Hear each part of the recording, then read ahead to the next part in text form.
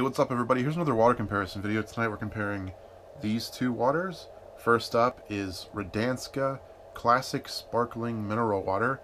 Next up is Schweppes Original Sparkling Water Beverage. And what these two both have in common is they're both sparkling waters, of course, and they're also both pretty old waters. Schweppes, on their website, they claim to be the original soft drink. That's kind of debatable, but that's what they say on their website. But they say that they were introduced in 1783. That's a really long time ago. It might be one of the oldest water companies I've ever tried. Maybe, I don't know. Radenska, I hope I'm pronouncing that right. It's a water from Slovenia, and it says it's one of their oldest brands, and it says it was started in 1869, and it's in this glass bottle. It's got a metallic lid on it. This bottle, I got it from Walmart. It was only 98 cents, which that might be the cheapest glass bottle of water I've ever had. You know, when you buy glass water, it's usually a couple bucks. And this is small, but it's still, you know, only 98 cents. So, let's just open these up and do a taste test. Start with Radenska. It's sparkling, so I hope it doesn't explode all over the place. That's weird. Like no bubbles at all, actually. Okay, here we go.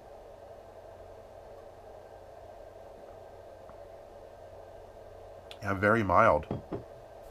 For a sparkling water, it's not that sparkling at all.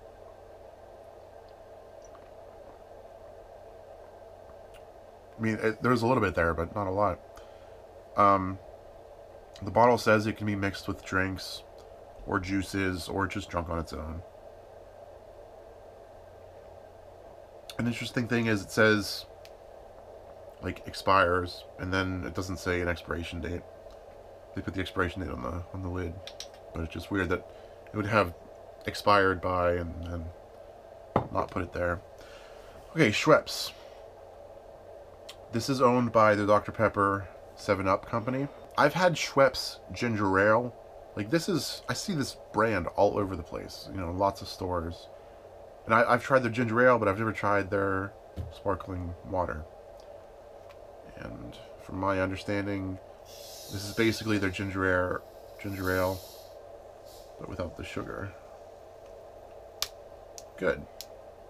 This one bubbled up, but it didn't explode all over the place like some sparkling waters do.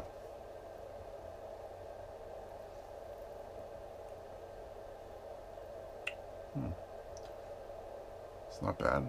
This is also like a more mild one. Some of the sparkling waters like literally explode all over the place. Get all over my desk and everything. And those ones kind of burn your throat when they go down because they have so many bubbles in them. This one is a lot more mild.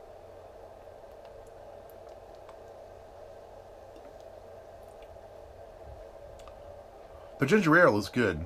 This says it has 5 milligrams of sodium. They also sell this in cans, and they have a flavored version of their sparkling water in cans.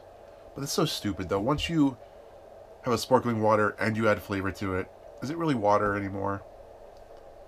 Like, I'm probably only going to review this non-flavored version of this water.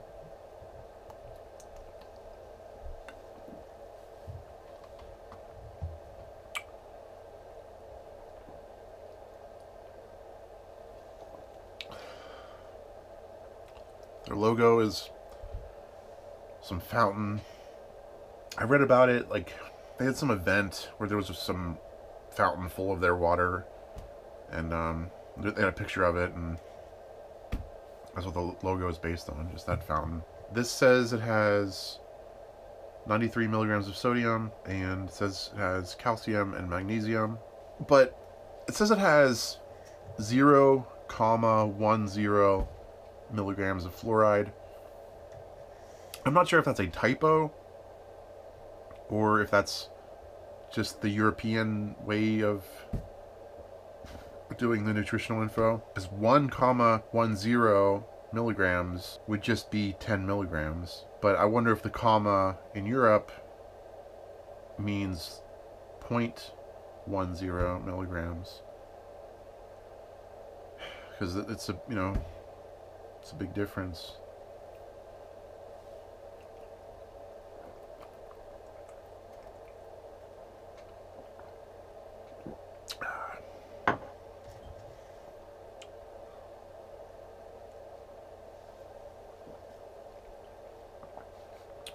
Not much else to say about these. Let me just finish them up and pick a winner.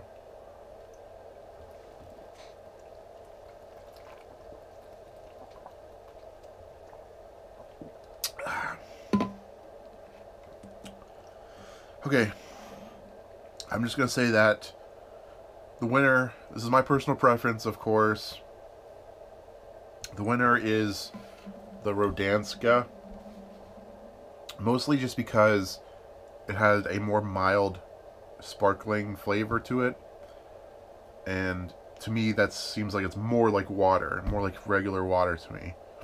If you prefer a slightly stronger sparkling flavor, you might prefer Schweppes, but in my opinion, I'm going with this one. So congratulations, Radenska. You're moving on to the next round.